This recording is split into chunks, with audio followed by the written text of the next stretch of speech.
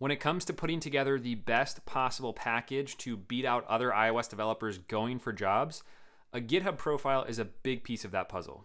Employers do check out your GitHub page and often make quick judgments based on what they see there. So in this video, I'm going to share with you 4 GitHub tips that you can use to help make your GitHub page stand out.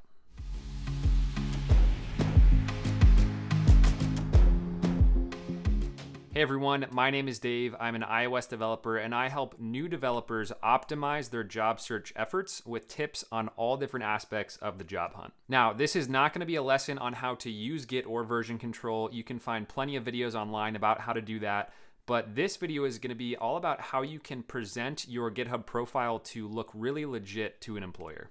Let's face it, a GitHub page that looks like this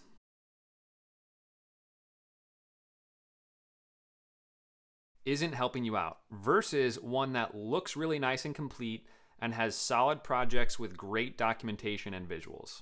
So similar to the LinkedIn video that I did previously, I'm going to share with you real life examples for each tip, share the thought process behind it, and then from there you can take and implement whatever you like. And finally, this is another low-hanging fruit kind of area where if you just spend 90 minutes taking your GitHub page from a 3 all the way up to an 8 or 9, that's a great use of your time considering that employers inevitably will look into your page before any non-phone screen interview. So let's give them something really good to look at. All right, so originally I was gonna be showing you my own GitHub profile as I took you through some of these tips, but after filming the intro and outro, I came across a really solid GitHub profile from a guy named Alexander Ha, who I know from Twitter. And I reached out to him and asked if it would be okay if I showed his for this video, because I think he has some really good stuff on here. I think it's better than my own, and it's also just fun to highlight somebody else. And so excited to be taking you through his. And so the first, and in my opinion, the most important tip of how you can improve your GitHub profile and be more impressive with it is by having really quality README files for each of your completed repos. And so by that I mean having screenshots of the application, having a detailed description, as well as an explanation of the technologies and the frameworks that you've used. And so Alex has amazing README files here. I want to show you one of his for Diner Timer. And so this is one of his apps, and right off the bat, you immediately notice the images. And so to me, it gives me an immediate look into what the app does, what the UI is, and immediately just provides legitimacy that this is a functioning real-life application that looks and performs well. So I haven't even looked at anything else beyond this, and again, I immediately am impressed. Now, if we keep going here, we get a description of what the app does. It's a food timer specifically for breakfast foods. And so you go through a flow of what you're making and it will ask you questions and then automatically assign the correct amount of time to it. It's a really cool app. You should check it out. But it also talks about how it was built, what design patterns are used, how the UI was constructed. And so if this wasn't included, I would have no idea any of that. I wouldn't know what frameworks are used or how it was constructed, but this means that I don't even have to go and dig through the code to find that out myself. Alex is telling me exactly how it's constructed, and it gives whoever's reading this a lot of confidence that he knows these frameworks because he's worked with them and he knows how to do programmatic UI and an MVC design pattern. Again, without the need to actually take time digging through tons of files in the project. This is just a really good way to communicate what you've done. And in my opinion, it's a great way to project what you know and what you've worked with. He also has a section of what he learned. I think that's really cool, just a personal touch of maybe what was new to him at the time and what skills that he's gained through the experience. He also has a how to use section with the App Store link. So this is actually a published App Store app. I think it's really crucial that you make that known in the repo if it is a published App Store app and include a link so that people can easily download it, check out screenshots. Again, and this is just something that is a way to impress employers and show that you are legit and that this is a real functioning project. And so this is a really complete and really impressive README file. It's very thorough in its descriptions and tells me that Alex can communicate concepts well. It tells me that Alex, and if you were to do something like this, it would tell someone that you also have attention to detail, even down to things like Markdown. So Markdown is the way that you format text on a README file. It's the way that you include images and GIFs like this. And Markdown is kind of hard to learn at first, at least it was for me.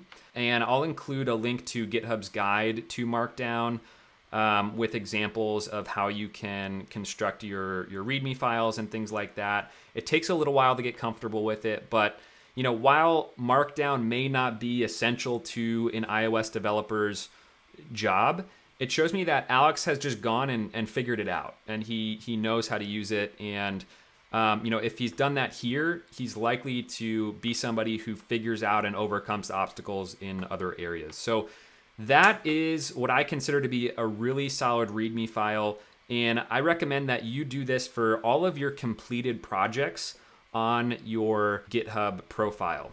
I understand that it's pretty common that you might have repos that are only half done, in which case you wouldn't need to do this. But by having these images and by having the description, again, I think it just adds a lot of legitimacy to all the hard work that you've done. And it would just be a shame if you had a blank README page where there was nothing included and people may just assume that it's not a completed project, or not be aware of all the hard work that you've put into it. Tip number 2 is to leverage pinned repos. So you'll notice here that there's a pinned section in the middle of Alex's main GitHub profile.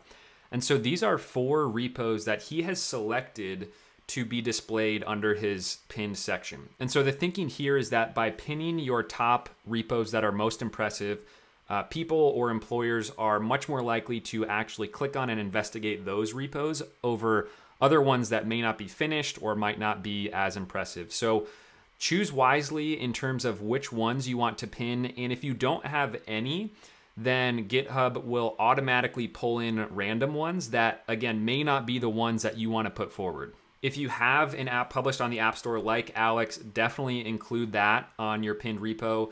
It's really cool when you open source App Store apps, it kind of just says that, hey, I'm confident in this code. If you want to take a look at it, go right ahead.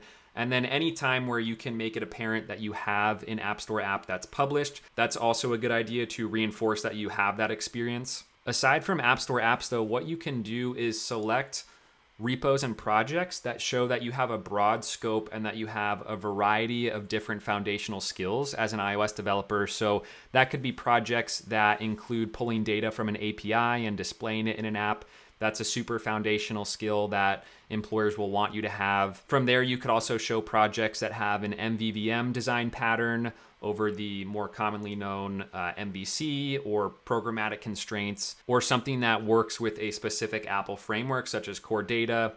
In this case, Alex has a MapKit demo, so that kind of shows that he's worked with and is familiar with the MapKit framework. One pro tip here is that you can tailor what your pinned repos are based on where you're applying and interviewing, if you know what sorts of frameworks or what types of things that company uses and values. So a quick example of that is I was once interviewing at a company that used 100% programmatic interface as opposed to storyboards or interface builder. And at the time, I had only ever worked with interface builder. And so what I did is I actually spent about half a day learning programmatic UI and then putting together a project that had 100% programmatic UI and kind of demonstrated that I knew what I was doing when it came to programmatic UI. And so what I did is I made sure that I had this calculator clone pinned to my GitHub. That way, when the employer viewed my page, they would at least be able to see that, hey, this guy has done some work with programmatic UI. And if they wanted to check it out, of course, they could click on it. I did a little bit of write-up in terms of some of the benefits of that, some of the drawbacks, again, some screenshots, and then if they wanted to clone it, they could see that I've actually constructed it well, and again, had some basic knowledge of programmatic UI and that I wouldn't be starting from scratch. The final thing I'll point out here is that the repo description will actually show in the pinned repo section. So right now for Alex, it just has the repo name. and that's because the About section is blank. But if you go to look over at mine, you'll see that the About section actually flows through. And so it's a good way where you can include a little bit more relevant information about the project without the need for anybody to actually click through and see the repo. So you'll see that, again, that's completely separate from the actual README. It's the About section that's right here. The third tip is to have an actual profile README file. So you can see here on Alex's main profile at the top is this README file. And this isn't tied to a specific repo with code. This just lives on his actual profile. So you can customize this any way that you would like.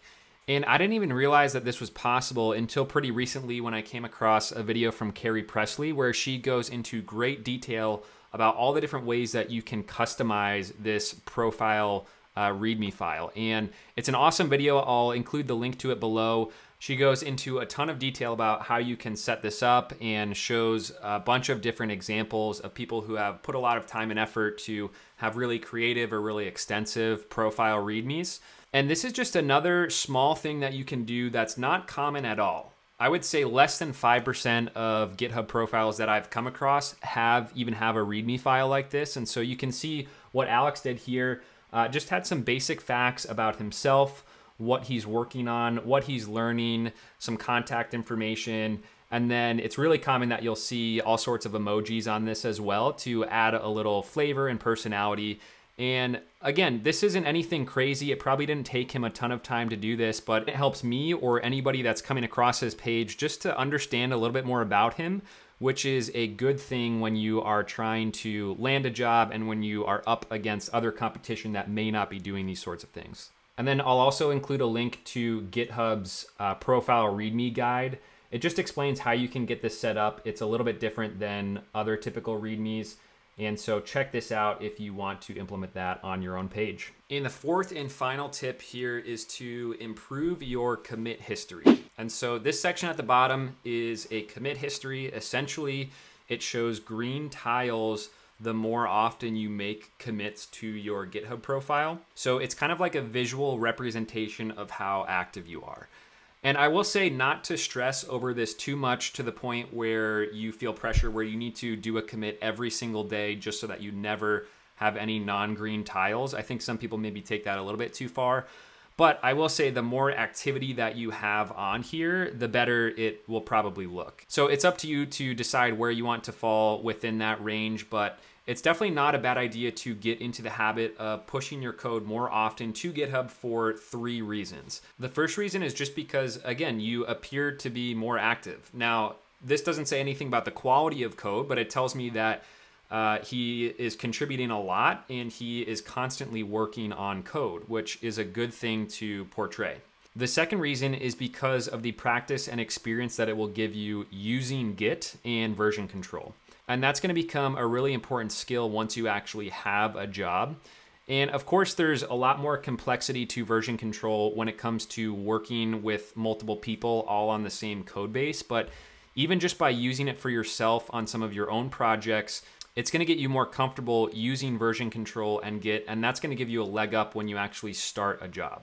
And the third reason to contribute more often is because it provides a remote backup of any code that you commit. So if your computer is stolen or if it breaks, as long as you have access to your GitHub account, then you can pull down or clone any project and you can never lose any code that you've committed to a remote repository. There you go, guys. I hope that you took something good from this video. If so, let me know in the comments how you plan to improve your own GitHub page. When I was a new developer trying to land my first role without past experience, my approach was to have every single aspect of my application as solid as possible, and my GitHub page, I think, was an important element of that. I have a link to mine below if you want to check that out more, and if you've made it this far and enjoyed the video, go ahead and hit like. It really helps me know if these videos are providing value to you. Thank you so much for watching, and I'll see you next time.